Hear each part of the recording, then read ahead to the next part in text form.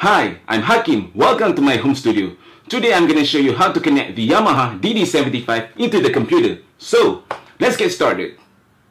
First option, prepare the white cable, which is a 1/4" stereo to left and right mono. The purpose is to route an audio signal from phone's output of DD75 into the audio interface input 1 and input 2. Once you complete the first two steps, I'm going to show you the DAW that I'm working with, which is Logic Pro X, but you can still use any DAWs that you're strongly familiar with. For now, click File, choose New for a new project. As the pop-up option appears, select Audio, press the audio input to set input 1 and 2 as a track of stereo, and finally click Create.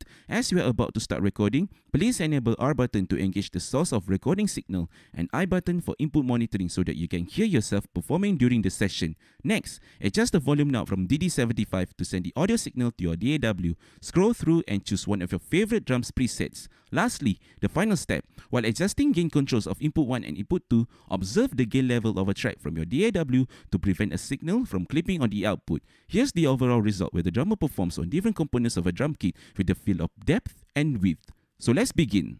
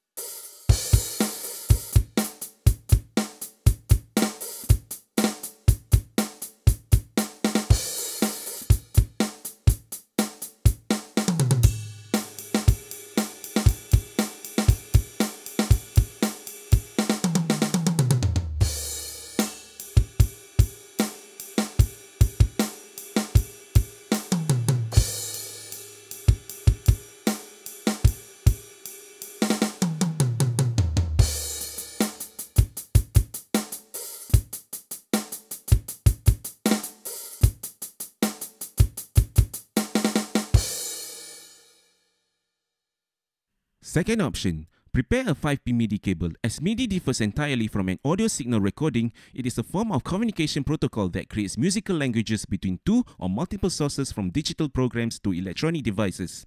Once you connect the port to MIDI out from DD75, the data from MIDI out will be the source where you need to connect the other port on MIDI in through an audio interface. For the simple terminology of a MIDI performance, when the musical note is being hit from MIDI out, that's where the data shall be sent to MIDI in, which will generate the sound of musical instrument. Again, create a new project but select the software instrument and choose Drum Kit Designer.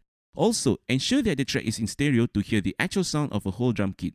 After you create the MIDI track, please enable R button to engage the source of MIDI's recording performance, and on the tracks channel strip, press the plugin of Drum Kit to scroll through which drums that you're going to choose before you hit the record button.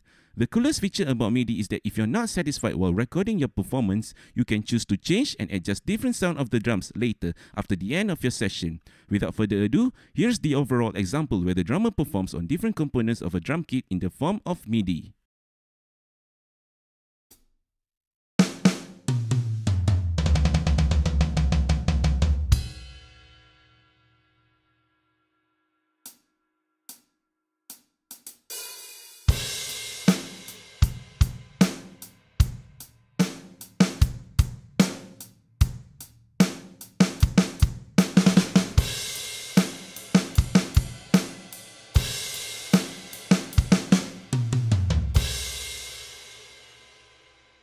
Well, that's it. Have fun. Thanks for watching. If there's any questions, you may leave your comments in the description below.